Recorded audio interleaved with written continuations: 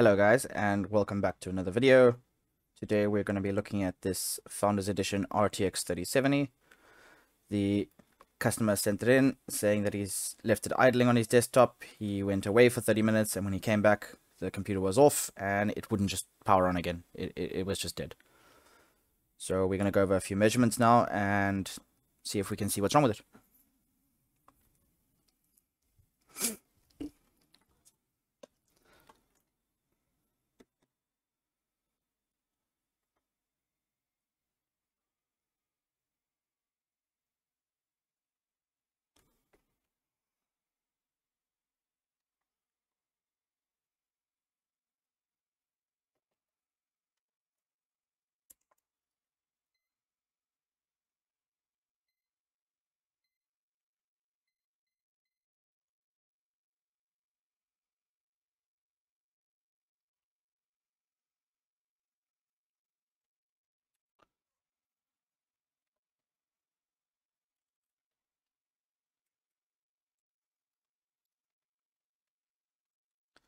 Okay, so with our multimeter now in diode mode, we're going to check the first data pair.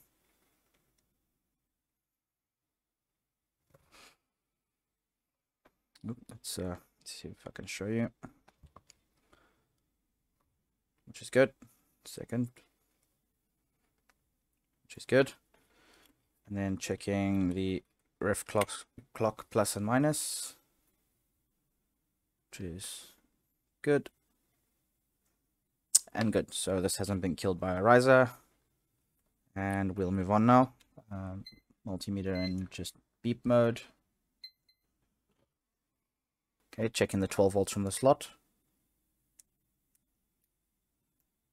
Nothing. Checking 3.3 volts, which is nothing. Checking the external 12 volt connection. Nothing. Nothing. And we have a short circuit. So we have a short circuit on the 12 volt external connector. This is very likely to be a V-core MOSFET. We'll strip it down now and we'll take a look what we can see.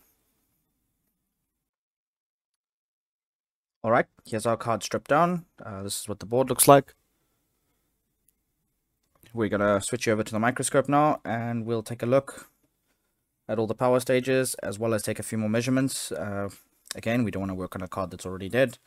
So we're going to check things like 5 volts, 1.8 volts, etc. And we'll do that right now. Alright, so here's the external connector on the card. This is where the 12 volts showing that it's in short. So with the multimeter in beep mode, so if I touch ground right now, it beeps. And this is where we're seeing our short on this 12 volt rail. And we have a short here. So we're going to now check the other rails to see the resistances and make sure they haven't been killed. Okay, so checking in order. Let's start with the 5 volt rail.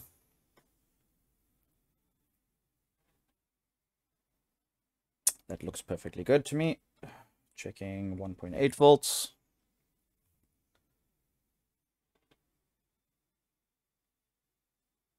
One kilo ohm. Yep, that looks right to me. And PEX. 13 ohms, which again looks good to me. Okay, last but not least, let's check the memory.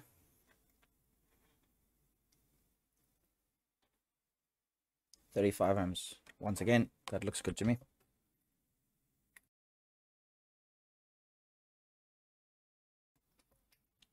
Okay, so we're going to move over now and see if we have any physical damage on the V-core power stages. We have a mess. Alright, let's tidy that up a bit and then we'll check again.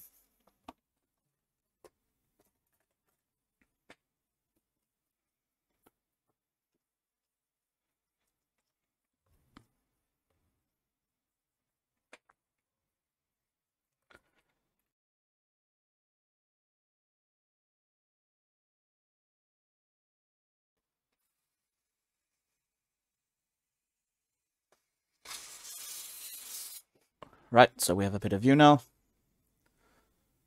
Everything's looking okay so far.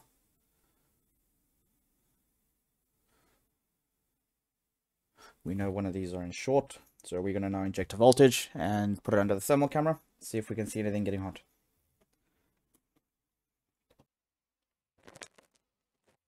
So it's not the most appealing view. I'm actually trying to cover up some of the reflections so that you don't see them. Or we can just ignore them. I tell you what. This over here, and this over here, these are not hotspots. Those are just reflections from the inductors. For anyone that works with a thermal camera, it's very awkward to use. So at the moment we got 1 volt, and we're going to see if anything else warms up on the board. Okay, so we're injecting now. We have a 1.83 amp pull.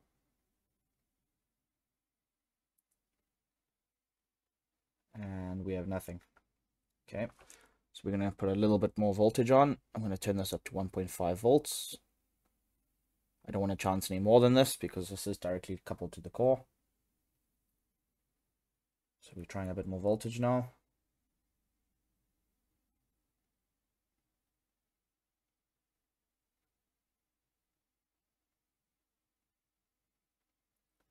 And we can see that core is warming up. So we know the voltage is going to the core, but we cannot see any power stages getting hot. We can only see a few reflections on the board. And nothing is getting warm. Alright, so we're removing the voltage now. So we're going to work this a little differently. And right now what we're going to do is determine what this 12 volt fade is actually feeding, which phases it's actually feeding. So what we're going to do is actually place one probe over here, and then we're going to go through the phases and see which 12 volts are actually shorted here.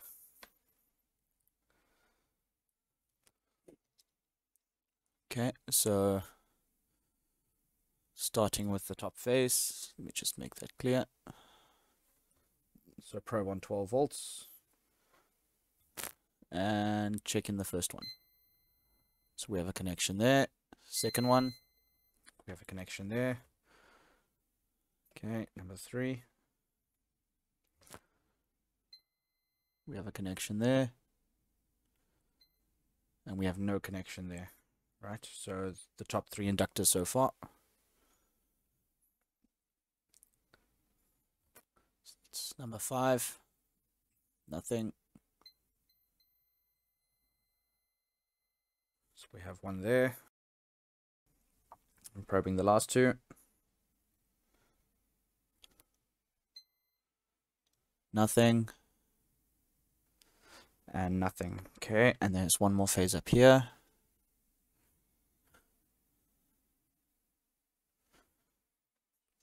Volts, and we have a connection there. Okay,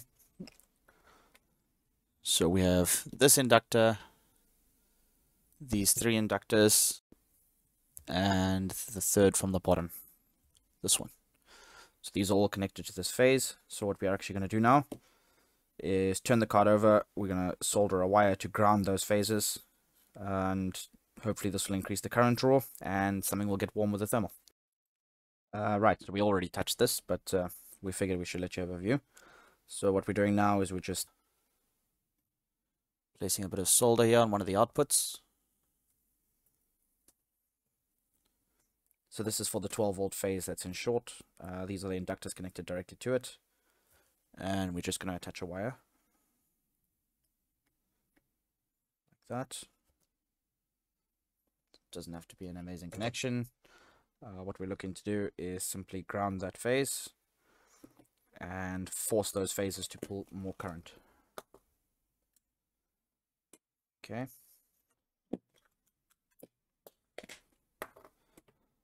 So we're switching back to the other view right now. Alright, so here we are. This is what we've done. We have the wire soldered on here and we've clamped it to ground. This is the lead from our voltage injection tool, which is just a bench power supply. So that's now grounded. We have it set on 2 volts and we're going to put voltage back down this rail, see if anything gets warm. Okay, and injecting now.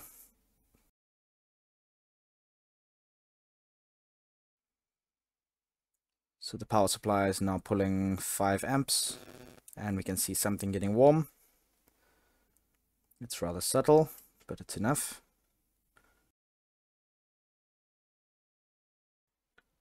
So according to our thermal camera now, this phase on top is the one which is a problem. So we're going to remove these 2 capacitors just to be safe. We don't want to blow them up. And we'll move this power stage and see if our short's cleared. See if we're right.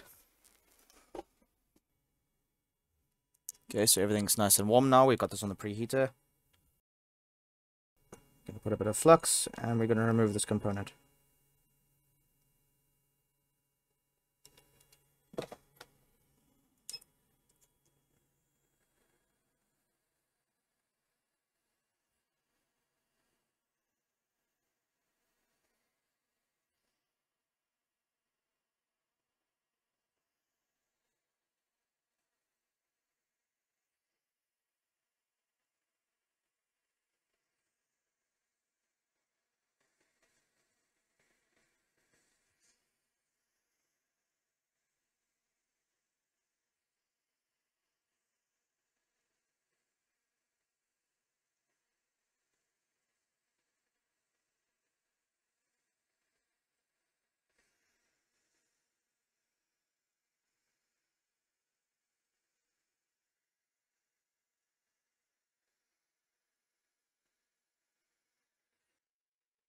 Okay, that was a little awkward to get off. I might turn the board to do the replacement.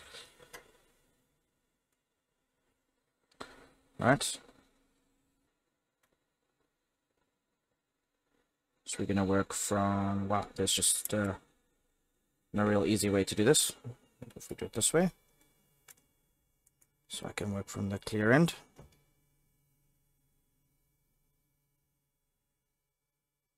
Right, all those pads are looking okay. So the main question now is, did we get the short? So let's find out. The short is gone. So that was definitely our faulty component. We'll look at replacing it right now. And this repair should be done. Okay, so here's our replacement component. We've just put a small amount of solder on the pins. And we're going to install this right now. And hopefully everything is good. We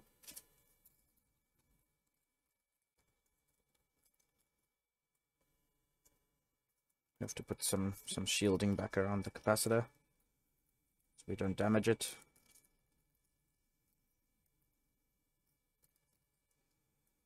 While leaving ourselves some space to work. It wasn't the priority of the guys who designed the board when they put these things together that anyone would ever fix them. So everything is put in an awkward position.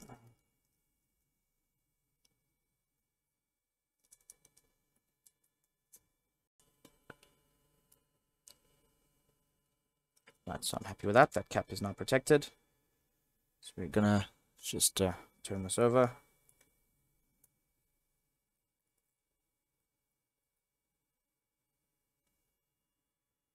And place our component down.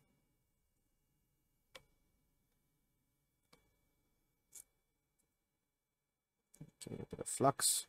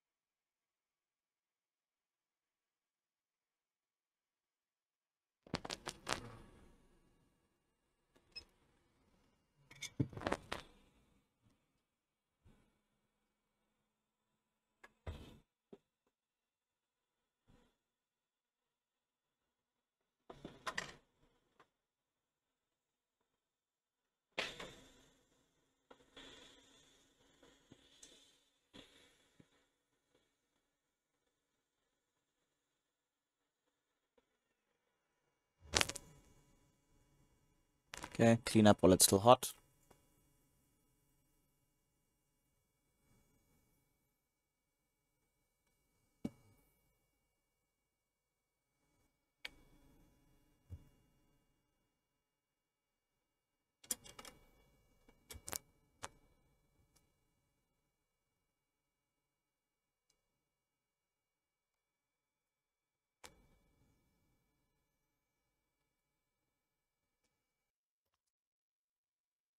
And here's the look of our replaced component, everything looking amazing. So we're gonna replace this capacitor here right now, and then card should be good. While we're at it, let us check for this short circuit. So once again, on ground, multimeter on ground, and check in 12 volts. And our short is gone. So we actually had that correct the first time. Great news, let's work. And this card is now ready to be tested.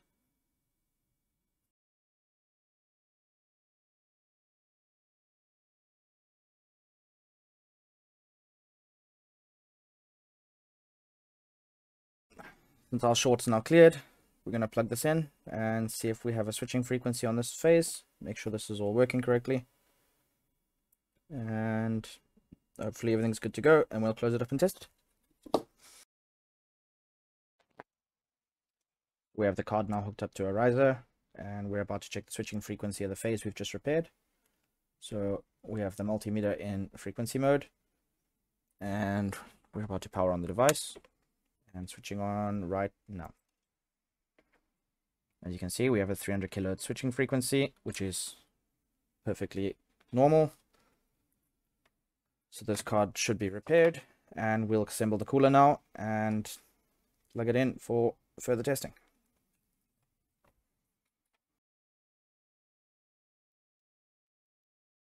Okay, so our card's just installed its driver. Let's have a look at the details.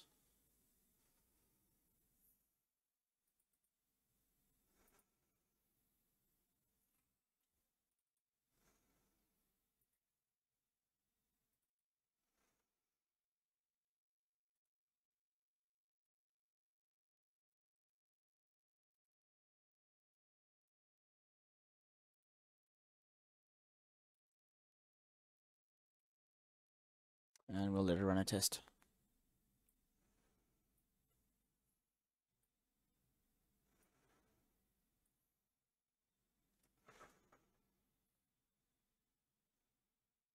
So temperatures aren't climbing erratically, so that'll probably be good. We'll leave it on test now for some time and see what we get from there. So we're not currently being fussy about the videos we're taking. We're actually picking a device, one off the shelf, one per week, whatever's next in order. So you might see a lot of repetitive videos. If you do like the video and you've learned something about our content, please like and subscribe. And thank you very much for watching the video.